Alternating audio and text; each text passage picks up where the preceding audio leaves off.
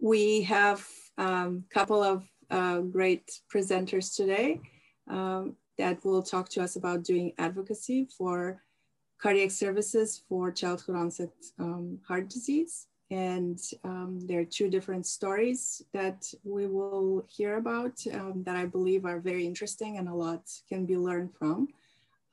One is from an organizational perspective for the organization I work for, Children's HeartLink, and I forgot to introduce myself, even though my name is here, Bistra Zeleva. And the other one is by Ruth Nguaro, who is also representing an organization, but it's really a patient advocacy story. And we'll start with Ruth, and Ruth, I think, wants to say something to me. Yes, please enable me to share my slides. Okay, that has to be done probably by the host. Yes, the host. Apologize. Yes, so Amy or Sheila have to do that. Okay. Is it working? Not yet. Okay. It's saying host disabled participants screen sharing. Okay, if you cannot do that. I just turned it on. Okay. Okay. Working now? Yep, it should work. Okay.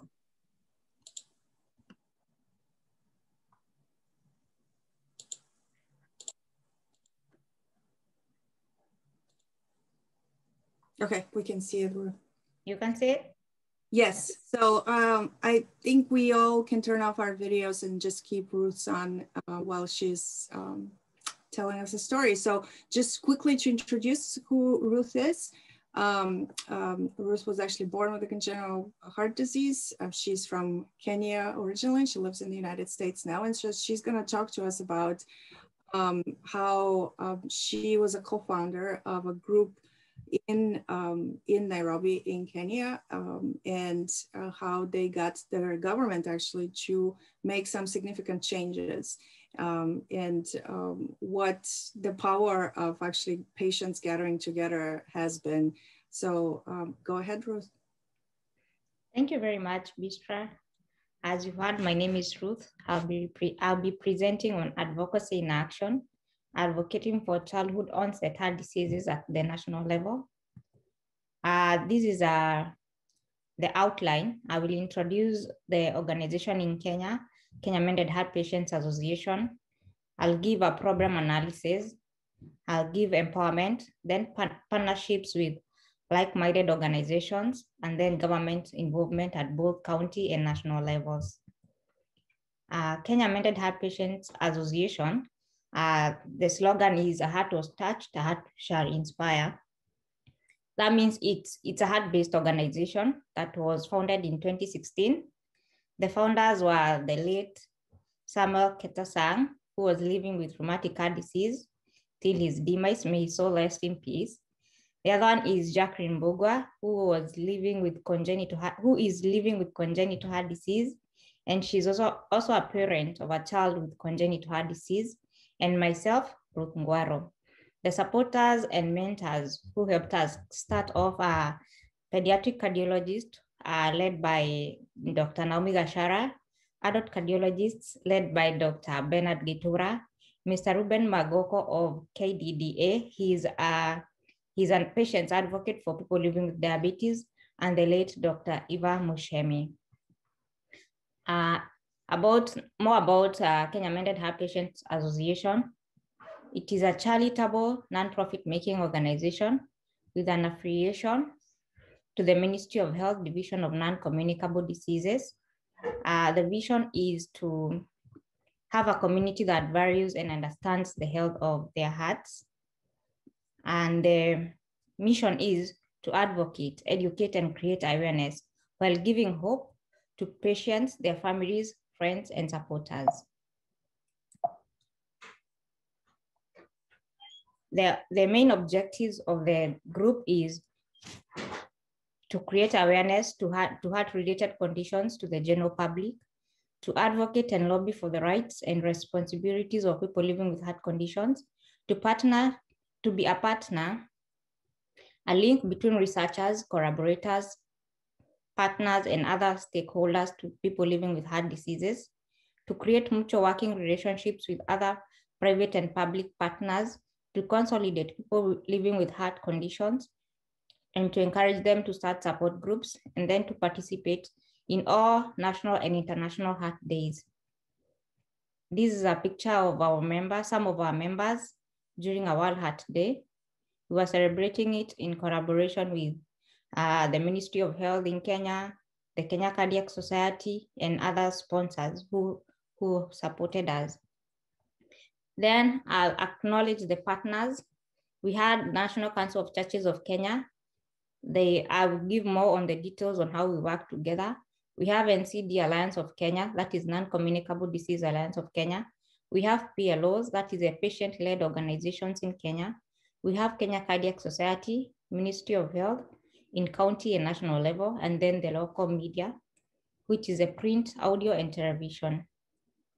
The program statement is based on the population and World Health Organization report, 5,000 children were required congenital heart surgeries in Kenya each year.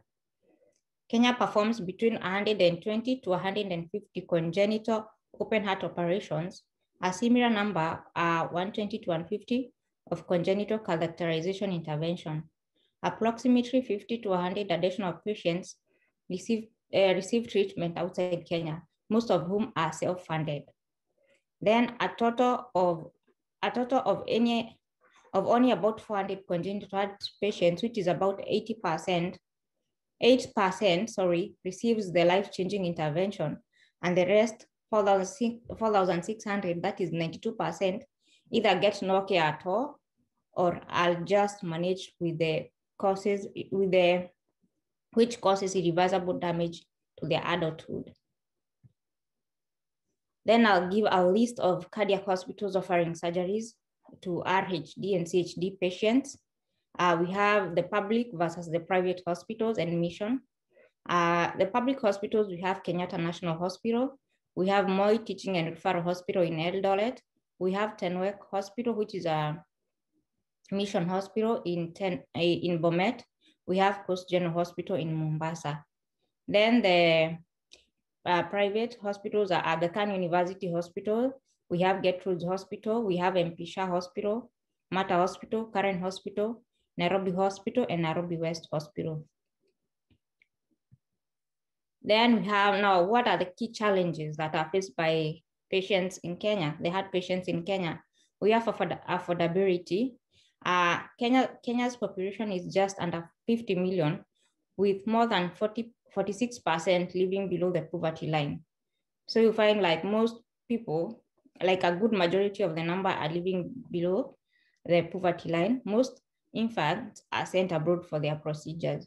So you find, for example, in Kenya, an open heart surgery costs around $20,000. That is in a private hospital.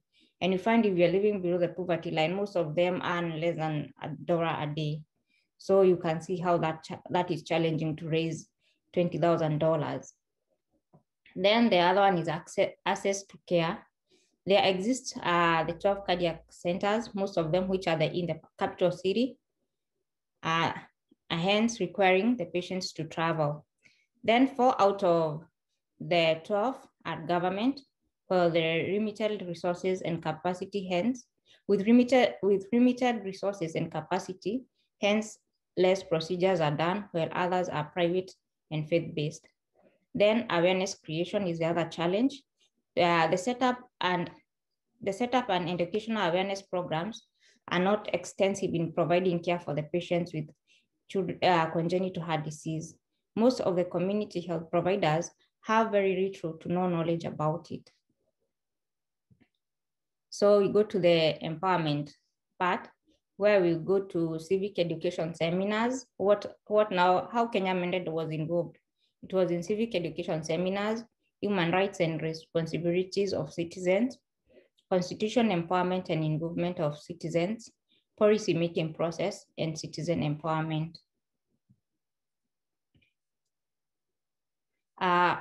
Why were they doing so? So I'll go back to that slide, I'm sorry. So in the part for civic education, this is where our partners come in. why did we find the need to get into partnerships or affiliations? The main objectives for doing this were to learn from other like-minded people and organizations, to add to our voice in advocacy, hence get an increase in number, to get authorization to advocate directly to fellow patients at all the levels of governance, empowerment on heart conditions by professionals, and to reach out to masses. So here are some of the pictures of the things I've highlighted. This is myself and this lady who was from the Diabetes Association, but she passed on. May her soul rest in peace. During a radio interview, so this is the audio interview where we were creating awareness on, personally was working on heart diseases, then she was working on diabetes. So we were youths from Nairobi County. We were running that project with the NCD Alliance, with the NCCK, that is the church organization. This one is, we were running this project on the second picture here. We were running this project with the NCD Alliance of Kenya. We had gone to a health center in Machakos County, where we went and talked to their healthcare providers and told them on what we felt they should know as a patient. We also went for this one, we went around the market area where we found a lot of citizens. Some were gathered in a stadium-like place where we talked to them about the signs and symptoms and told them where to seek their medical advice, just in case they had the signs and symptoms of the non-communicable diseases. I was representing the heart group with myself. On this picture is a collaboration with the county government. This was a stakeholders meeting with the Nairobi County, where we had been advocating for inclusion of non-communicable diseases in their physical strategy paper, because you find like mostly in Kenya, they focus mostly on communicable diseases. And it was like non-communicable diseases were a bit invisible, but we were glad we were able to bring it to the county's attention and they were able to put it in their strategy paper. Then this one was the team from the people living with non-communicable diseases, whom we were working with on all the projects I've highlighted that we had partnerships. Then we go to the government involvement. How are we involved with the government? There is an Affordable Healthcare Act by the government for low-income citizens. This one happened in 2017, where the government of Kenya introduced the 4 agendas for their term. Healthcare was part of it. And this is where in June 2017, NHIF partnered with private hospitals in celebrating their 50th anniversary and covered the surgeries, the heart surgeries in particular, and covered the surgeries fully in local hospitals for a whole year. So these took the heart patients a long way, because in the National Hospital, there was a waiting list. In the Kenyatta National Hospital, there was a waiting list of more than 600 patients. And now with the challenge of getting the money for surgery, so this one was able to help with the waiting list. A lot of people received care and they were distributed to the private hospitals within the area. The government also recognized that there was a challenge in non-communicable diseases. Hence, after paying the less than $500 currently, because the exchange is a bit high, in paying less than $500 a month, you are able to be covered about, the government is able to offer a coverage of about $5,000 for your operation, whether it is open heart or any other operation in reference to non-communicable diseases. Then the county government of Nairobi acknowledged that there was a need. Therefore, there was a budgetary allocation on non-communicable diseases. Then the citizens in towns and counties we had visited were more empowered. What is ongoing right now? There is ongoing the universal health coverage efforts to include management of heart diseases. Because you find like after the government is able to support the heart patient to pay the $5,000, it's usually a challenge to get them to cover the management process. That is in private hospitals. Where you go to public hospitals, they're usually overcrowded.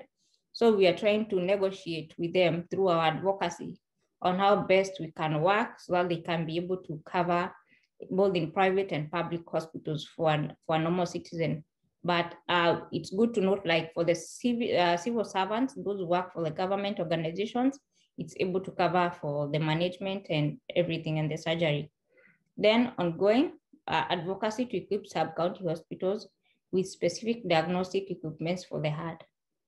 The government of Kenya was very instrumental in leasing medical equipment, but we find like we did not have much of the heart-related equipment provided for the heart patients. So we are still in advocacy on that. Then there is ongoing advocacy for the NHIF to increase their support for surgeries both locally and abroad. Then we have ongoing advocacy on policy change by people living with non-communicable diseases. That is a patient-led organization to the Ministry of Health. So this is a physical strategy paper. I'll be sure to send a link. This is a meeting where we met with the Health Committee of Nairobi County. And this is one of the colleagues we were with for the interview. Her name is Kate, late Catherine. So we were presenting our grievances to the Health Committee in Nairobi County. Those are my references. Then we have some reference videos on advocacy and articles we did for the awareness campaign. This one is from a newspaper. Most of them will need like you subscribe first what you can read. We have YouTube interviews that myself and the late Samuel Keta had on TV on the congenital heart disease awareness during World Heart Day. And also this one was on rheumatic heart disease awareness. Then this one was also an article on congenital heart disease. If people have any questions, that would be all. Thank you. Thank you so much, Ruth. This was great. So I think I'll leave the questions for later. I'll let Adriana do her presentation. So thank you. Thank you for sharing this. I think it's a great example of multi-stage advocacy, how you did working with different organizations. So, so Adriana, are you able to share your screen? Let's see. Let me try doing that. Ruth, can you click stop sharing? Oh, sorry. No, no problem. Here I come. Let's see. Okay.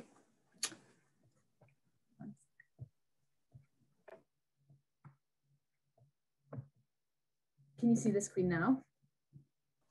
I'm sorry, just to quickly introduce Adriana. And Adriana, if you want to turn on your video while we do that. Adriana Dobrzycka is the country director for India and Vietnam at Children's Heart Link. And she will tell us about a program that Children's Heart Link, specific program that Children's Heart Link had in the state of Kerala in India. And of working with the state government there about making some specific changes on how care is provided. Adriana has a lot of experience working in different countries with hospitals and clinicians. And this was our first such project that she led in India. And so I do think it's a very interesting story as well of looking how from an organizational technical assistance perspective that we can discuss. Go ahead, Adriana. Thank you, Bistra. Thank you for the kind introduction, and thank you so much to Global Arch for having me here today. Ruth, it's an absolute pleasure to learn about your story and your work. So I'm humbled to be here to share the work that we've done in Kerala with you today. So today we'll talk about, the global burden of CHD and about Children's Heart Link and the work that we do. We'll also talk about CHD care in India And then, of course, we'll talk about the Government of Kerala partnership that we have developed over the years in the southern state of Kerala in India. As you know, congenital heart disease is the most common birth defect in the world. 1 in 100 children are born with CHD, and about 1 in 4 will need surgery or some sort of treatment before the first year of life. However,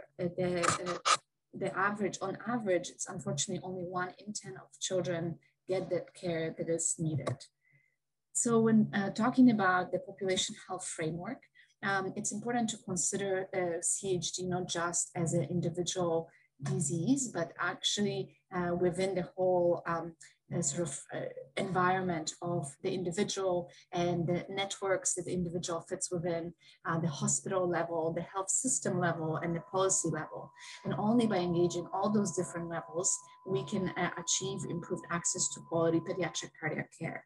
That means engaging patients and their families, as well as enhancing capacity at the hospital level, but also at the health system to ensure earlier detection and that infrastructure and screening is working well.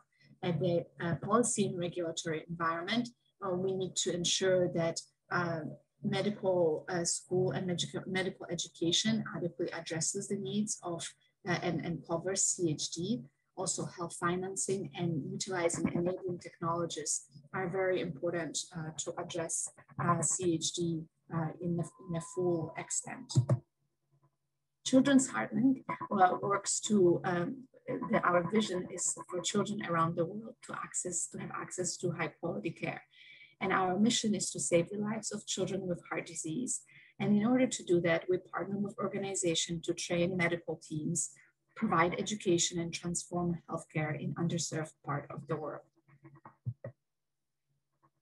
In terms of CHL approach, our approach is based on an understanding that unfortunately there is a shortage of trained medical professionals and also a shortage of centers that deliver high quality CHD care. There may be poor outcomes and high mortality and morbidity, and oftentimes there's no coordinated national plans to address CHD. And there's also an unequal distribution of resources. The components of our strategy, therefore, are based on universal needs as well as universal access to care, and the need for creating sustainable centers that have capacity to treat children with CHD in an adequate manner. There is a timely diagnosis and referral, but there is a system for lifelong care and follow-up, as well as awareness and thought leadership. So in 2016, looking more broadly from our hospital-based approach, we looked at what other, within an environment, what other things we could do in order to affect those broader levels that I shared with you earlier. And so we thought about the macro impact strategy as being a strategy that would address gaps in care outside of the tertiary hospital, which we have historically been partnering with.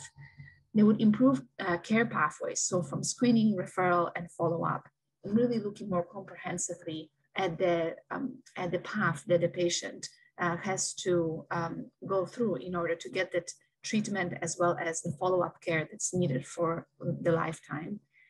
And we looked at partnership with the government and working within their priorities. So that was a very critical element as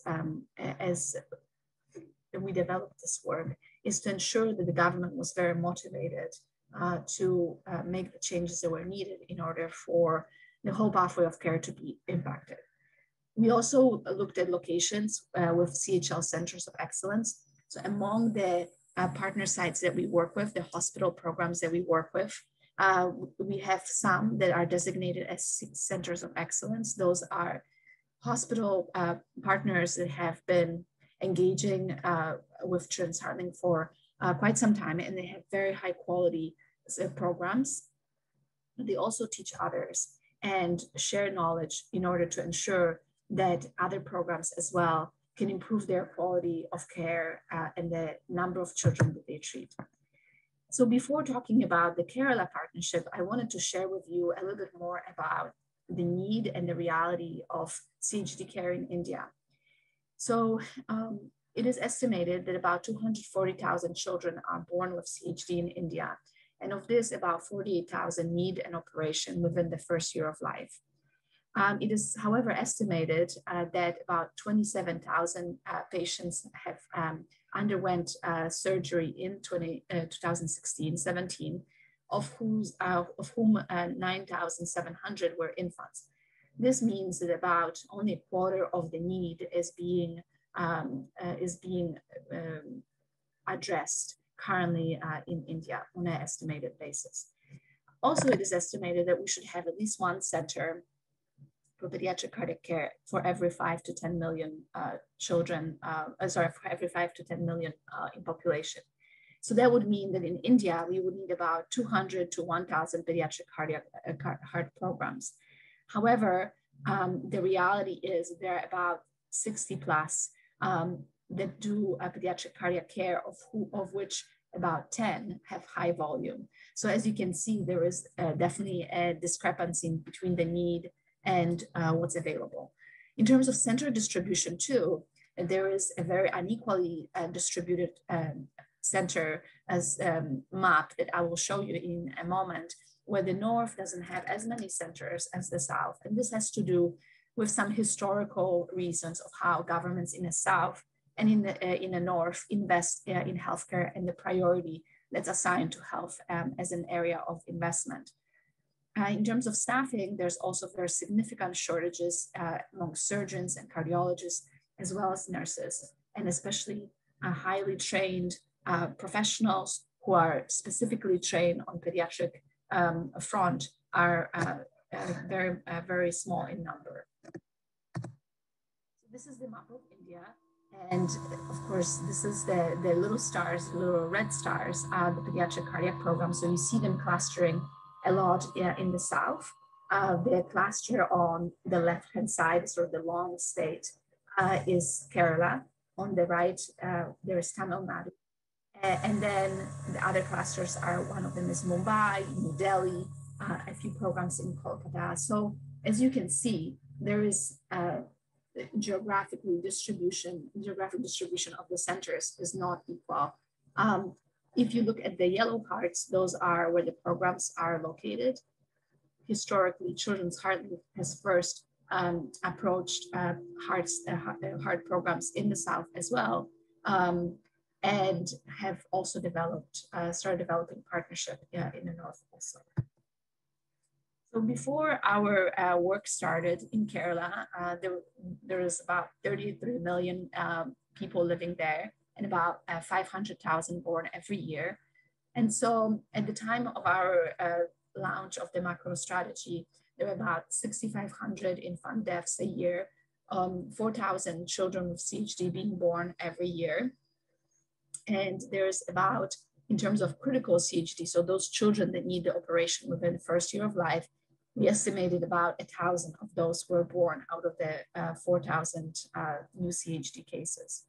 About 2,000 pediatric cardiac open operations were happening, and about 2,000 open heart operations were happening with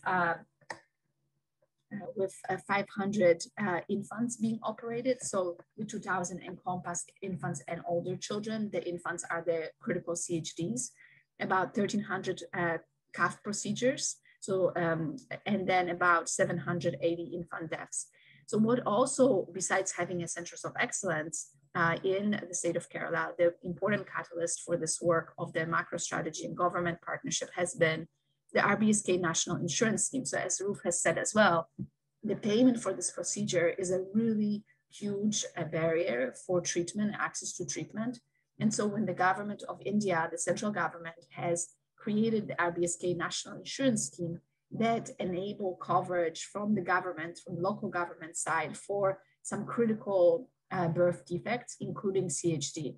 And that's starting in 2016 or so, became a critical area of opportunity for the work that we launched with the government.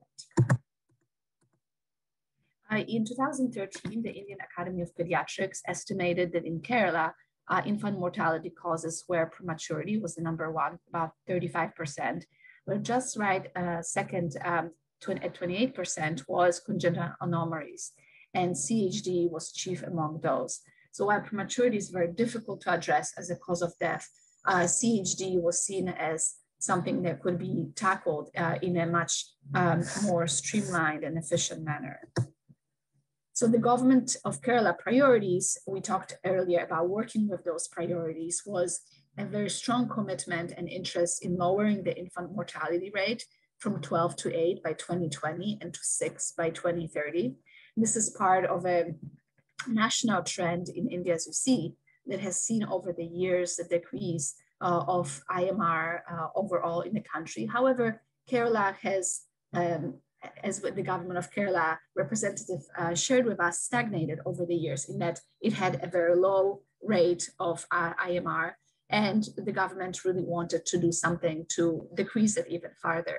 And so the collaboration goal was to decrease infant mortality by addressing CHD through timely screening and appropriate referral. So what steps did we take in setting up this partnership? So we realized that obviously it was very important to scale children's harming efforts in Kerala in order to decrease infant mortality rate. We learned that the government of Kerala was very interested in this effort. And this we learned because we met a government representative at a number of different events and discussions that we were part of with our Center of Excellence, Amrita Institute of Medical Sciences in Kochi. And so we learned that the government was really looking at this goal of reducing infant mortality from 12 to 8 and felt that the congenital heart disease was a way to also achieve the sustainable development goals by addressing the morbidity and mortality of CHD that would help drive the IMR down.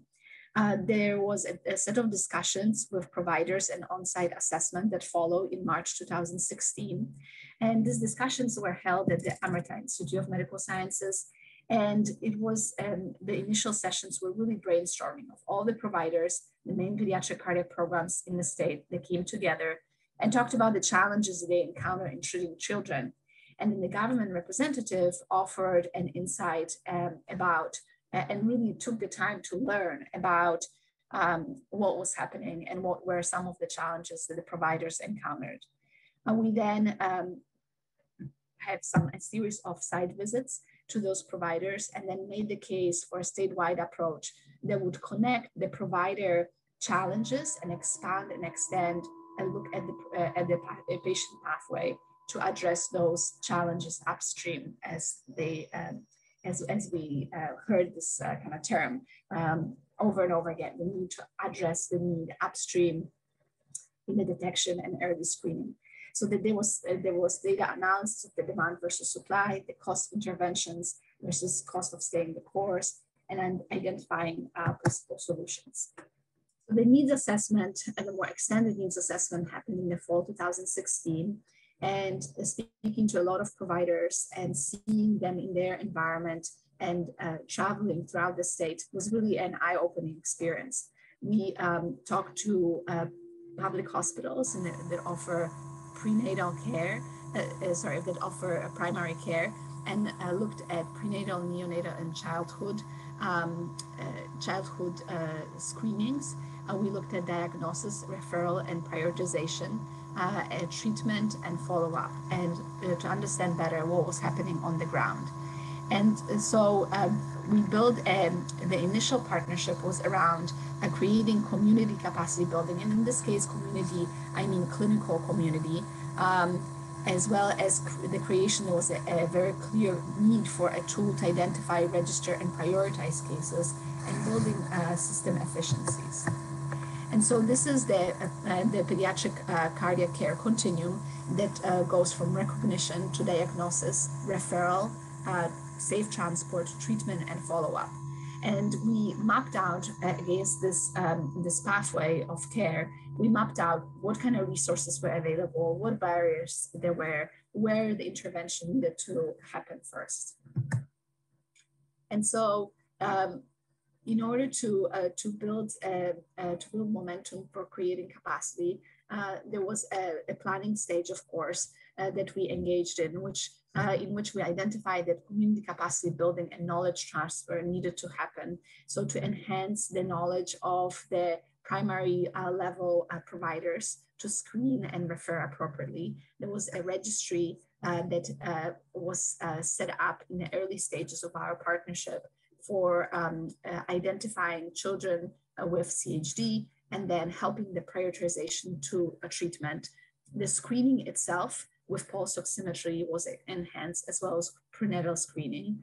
And then building system efficiencies included discussions about new pediatric heart centers in the public sector especially. We also utilize the patient education discharge instructions to educate patients and their families and manage their expectation about what to expect in terms of treatment being provided before and after the operation, and then discuss stabilization and transport. And so the knowledge transfer really was about the challenges there were about managing multiple audiences. And we, in the earlier stages of our project, worked with pediatricians. They are the first ones that really see children upon birth. So it was important for them to have a better understanding of CHD. It was about prenatal screening with radiologists and OBGYNs so that they could help identify potential CHD prior to birth. And it was really about, we needed to identify not only the audience, but the faculty. And so Amrita was a big support in this and the logistics to make sure that the trainings were really easy to access. We held trainings throughout the state and of course, evaluating of impact. The launch of Hudiam, this database that I alluded to in August of 2017, was made a huge difference because suddenly the pediatricians who were doing the newborn screening, as well as the OBGYNs and radiologists who were doing prenatal screening, were able to have a tool where patients could be referred to then be connected to services and treatment. And the government administered Hudiam so that to ensure that all could access it, whether they were getting them treated in public or private sector or born in public or private sector. This program is available to all. And so the important element of this is this was set up by the government as a universal health access kind of platform. And so that all families throughout Kerala can access it, whether they have resources or they do not. And the government would cover is a certain portion of those of the costs associated with the procedure based on a national price book, reimbursement book that was developed by the RBSK system for the national level.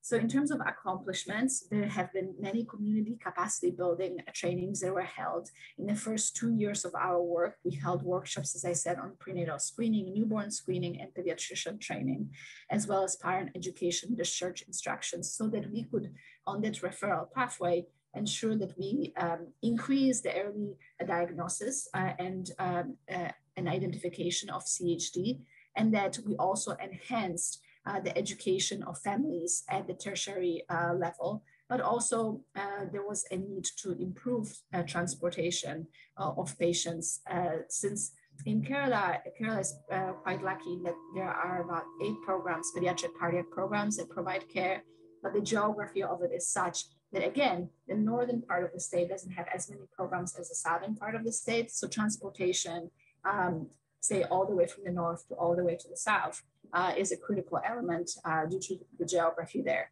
We also helped establish an e-learning platform for pediatricians. And this was with the support of an organization that we worked with for the national e-learning for pediatric cardiology. So this continuous learning element was very important. Starting this month, actually, there will be a similar resource that is launched for staff nurses. Actually, today they had their first session. The newborn screening was launched in May 2018, and the physical exam in conjunction with the pulse oximetry was launched last year.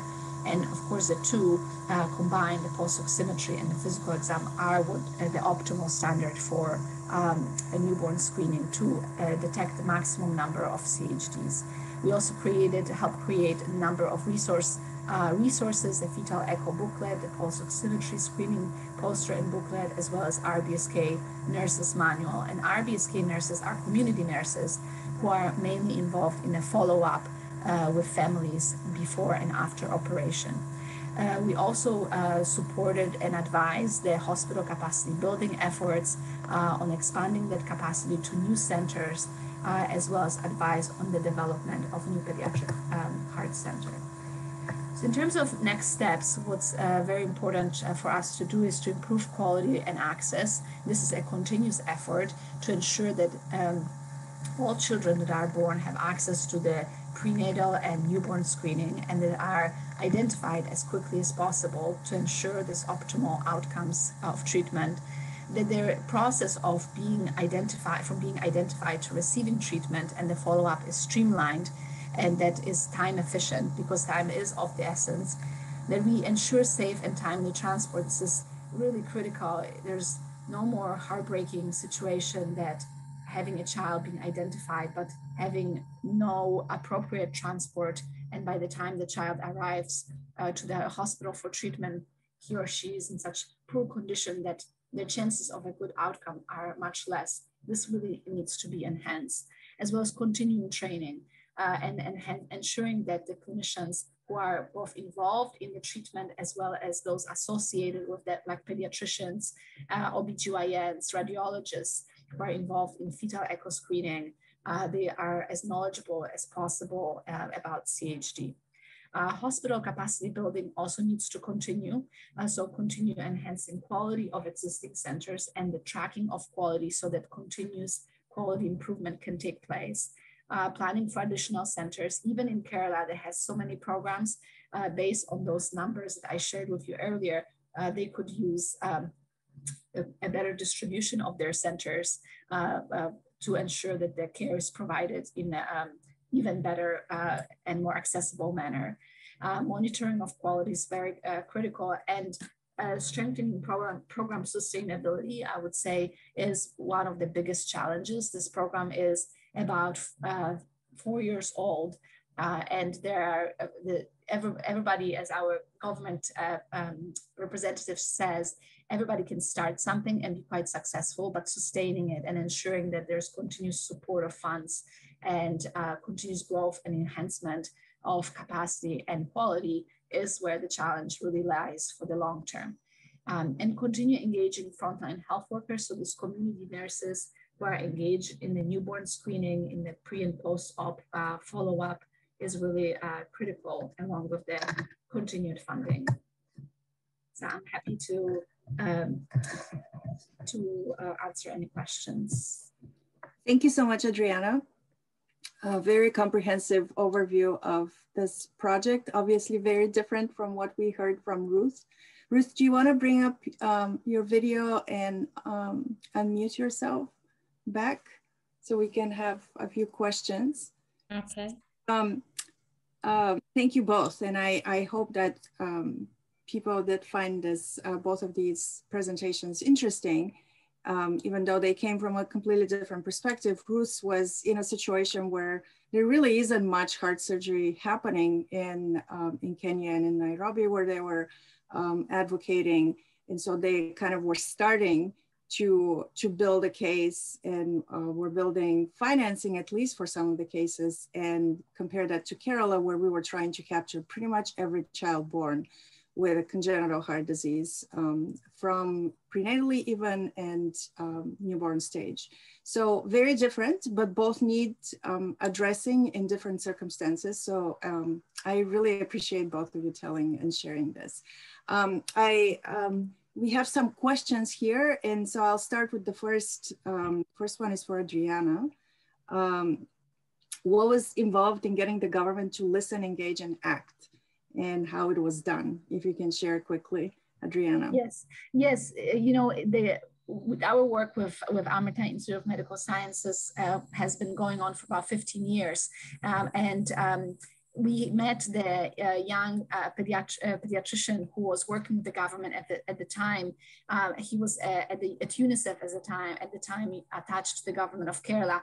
And I would say that his personal interest and willingness to champion this cause was really critical. And so connecting with him, thanks to our partners, local partners, was what really laid the foundation for this. So finding those people who are interested in doing something and then helping them with the information to make that case internally within the government was really critical.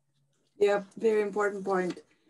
Giving them the information and kind of showing what the problem is, enumerating the problem, so to say. Okay, next question for Ruth. What would you say you have achieved in terms of policy change and access with this program, Ruth? Thank you very much for the question. I'll give generally on what we have achieved as Kenya Mended Hearts in partnership with the non-communicable diseases. We were able to get attention from the government, and by that, we were able to submit a policy document to our Ministry of Health at the national level.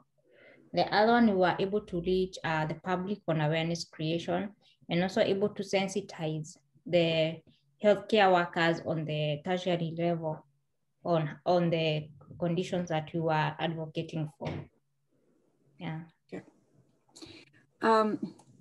And we have another question for Adriana. Adriana, this effort in the state of Kerala is commendable. What can we do to drive and build policy level approach under RBSK from the central government to tackle CHD that will support the states, other states in India? Can you share a little bit about what other states in India or what you know about other places? You know, being an international NGO, we are very well aware that our role can be mainly that of advising, technical assistance, and so on. So again, as is supporting the government with having the information and the tools to really share their story and the platform to share their story with others, with other governments in the country has been what we have really tried to do. And so, for example, creating a conference that would bring representatives of other governments from India was one way of like amplifying this work and the knowledge about it, the awareness about it. And it was the head, there was our government of Kerala representative encouraging him to share the story with other states and what steps can be taken tangibly to address CHD was where we I would say were most active. Yeah. In another piece to say about the RBSK is that it was this very unique program that was started at a national level that gave direction and money to the states to implement, but not every state implemented it. And so it took really leadership from the state of Kerala to want to implement this program. And putting their own money as well.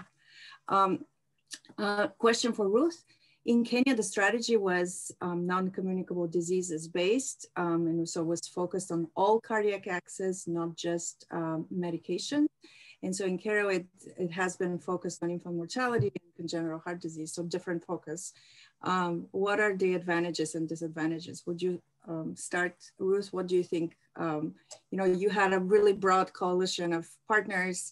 You talked about many different diseases. You know, what do you think was the advantage of that? And was there any disadvantage as well? Oh, thank you very much, Bistra. I think the advantage of that is we had the numbers. So we were able to mobilize the government and they were able to listen because many people are talking about the same thing. The disadvantage could be our voice was lost in there, you know, as much as we were trying to be at the forefront, like we didn't have a clear focus on the heart diseases because it was taken as a group. And even if you look at the things that are happening, they were done like for everybody, if it is in non-communicable diseases, because we are advocating as a package for non-communicable diseases. Yeah, the other challenge could have been, as Kenya Mended having started in 2016, we are still in very early stages and we were not able to have like financing and be stable on our own. So that could have led to the advantage of having people to hold our hand and to help us and support us. Yeah.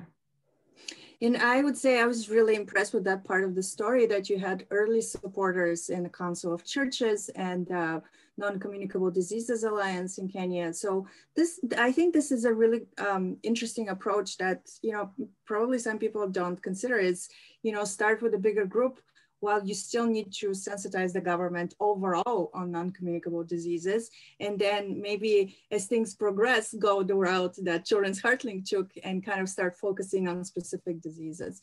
Adriana, what would you say about this question? Yeah, it's very interesting, and the various approaches. There's no, right or wrong. It's just a different end of it. And likewise, I think we should advise, and we have been advising the government to go and engage more of the families, the advocates, the family advocates, because that voice is so critical. And I think the disadvantage of having the government drive the agenda is that it really may miss on some very critical community-based needs. And so it has to incorporate, there has to be a movement towards, and incorporating the community voice and community perspective, and encourage advocacy and empowerment from the families and those who are affected, as well as thinking within the bigger kind of universe of NCDs. The government representative that we work with works on all child health priorities. CHD obviously is a big one, but remembering that there's many other that are connected to this, I think is really critical as well. So we started narrow, expanding, and encouraging that expansion is very important. And we have advised the government that there is a need to mobilize really the community around this, to really hear attentively what are the needs from those who are experiencing them. Yes, yeah, very true. The next question is directed to Adriana, but I think both of you actually can answer, is what are the strategies in terms of sustainability? So sustaining these successes that both of you talked about.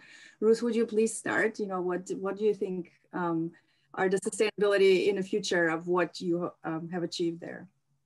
Thank you very much. I think in regards to Kenya, I'll say what we are looking for is in sustainability is involving the government and having them do most of the part, as opposed to looking for a sponsor to sponsor one child for open heart surgery. We are going to the government and lobbying for them to do more to them. So that way it's going to be for a long time, as long as the government is there. Yeah. The other thing is, once the policy change, it stays that the only thing that can be done to it is improving it or making it better. Yeah. So it was a national policy change that's clear, sustainable practice, right? Yeah. Yes, thank you, Bistra. I think that ensuring that there is ongoing secured funding is a critical element. The government has been very involved. Maintaining these high levels of involvement in the future, as people in leadership positions change, is critical, yet at the same time very, very challenging. So actually engaging more with the community, making sure that there is continuous pressure from the community to continue this kind of work, I think is very important to ensure long-term sustainability. So the government can't just change priority because leadership changed. And as well as engaging and thinking about what is the lifelong care that the patients need. So really those transitions from the child to adulthood and creating more awareness among the providers who provide the adult care to be more aware of the needs of children and patients with CHD as they grow older. So I think it's both following the progression of the needs of a patient with CHD, as well as expanding this current engagement from government driven to actually being driven by community and government together. Yeah. And there is another question for you, Adriana.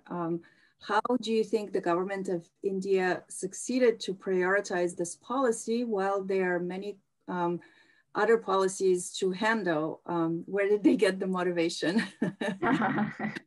Yeah, that's a great question. I think it's part of the broader effort to improve child survival. So the policy of RBSK was actually had 4 Ds that it was addressing. So disability, defects, and I'm sorry, I'm blanking on the others, but it was addressing a few elements wanting to address few elements of what would ensure child survival and improve the quality of life. And we met one of the leaders who was very much involved in this. And I think it all comes, I mean, a lot of it comes from the individual motivation of some of the leaders that, you know, they're in the right time, right place, and the work they've been doing for their lifelong, you know, is able to come together. And being able to be part of those discussions and has really enabled us, I think, to seize the moment, you know, when it happened, to really waste no time and see what else can be done and what parts of the country were interested, where we were seeing interest, where was the motivation, and really provide those resources to those who were highly motivated so that the next steps could come about. Ruth, I mean, same question for you. Where do you think the motivation came from the government to implement the policies that you were asking for? I know it's a different policy, but it's still a complete change. And I just want to say that I'm doing an assessment right now of different African countries of what's available. It is unique. Most places do not have what you are able to pass in Kenya. So I'm sure it's not sufficient. I'm sure there's still many people left out, but it is unique. A lot of places, most countries do not have it on the African continent. So what do you think the motivation was for the government to pass it? Thank you very much. I think what happened is we put a lot of pressure on them, because we could go even outside with posters, with placards, you know, saying, you know, we have a right to do this and this. And also a lot of media participation also led to that, and holding a lot of meetings with them. Mm-hmm. I'll also point out, like, not everything has been passed already, but they have it, you know, they already have our information because we presented it to them. But like not everything they have been able to be worked on. Mm-hmm. Yeah. So it's almost not even advocacy, but activism is yeah. Well, in the case of Kerala, I think you had to walk a fine line. You don't want to, you know, you want to be supporting the government in what they want to achieve. There is a very technical question, Adriana, for you. From South Africa, we're in the process of implementing the pulse oximetry screening program to be implemented as part of a basic newborn care in South Africa. They launched the training program, and the event was supported by the provincial government. And so we're looking at a national planning, and so asking if there is any guideline that they could be using nationally. Yes, thank you. So I think the fact that you have already a more district-specific or state-specific, smaller experience of implementing on a smaller scale is very critical. This is exactly Kerala, likewise, having launched their pulse oximetry on a statewide level, was advising other states on what to do on a bigger scale. I would say that the challenge, of course, for the national level is that it would impact a lot of different districts with a lot of different capacities and needs, specific needs. But I think by holding true to the goals of what needs to be achieved and learning from the lessons of what you have achieved on the smaller scale implementation, that can be a very important and helpful type of experience. In India, pulse oximetry, there's no policy to be implementing it on a country level. It's only state by state. And a lot of states have expressed interest, but it's still very much Kerala advising other states on how to implement it. Ultimately for Kerala, what helped was identifying a device that the state could provide to the hospitals for free, for at least public institutions, and doing a lot of training and retraining, and then monitoring the data that was coming in every day, was submitted by every hospital in the public sector. But I think for them, the challenge is still about ensuring that such a program can be implemented on a private side also, which it hasn't. And so scaling that is truly the challenge. But I would suggest having some sort of way of capturing the data on a daily basis, so then that can be monitored. Where are the areas that are maybe not doing the screening or not doing it well, and then providing those trainings as needed to continuously improve the quality. Thank you. So I think we're 2 minutes over, and I just want to thank you both for, this was very, very interesting to me as well. It's always nice to do these interesting recaps of projects, and you know, one, you can see it wasn't necessarily just advocacy, it was advocacy and activism on, you know, from Ruth's perspective. And the other one was technical assistance as advocacy with the government. Another, I think, important point that we need to make is to look at where the government is and to try to provide them the right information on a regular basis so they can make the right decision. So I think both projects did that exactly. And so in the case of India, you look at how they wanted to reduce childhood mortality. And in the case of Kenya, you had actually different partners that helped you with getting to the right people and getting them the information you need. So thank you so much. And I can see other thanks are being sent through the chat box. This is being recorded, and so it will be saved on the Global Arch website. And I hope that everyone enjoyed this. If you have more questions, please contact us, and we'll try to answer them later. Thank you very much. I think thank you, Ruth. Thank you, Bistra.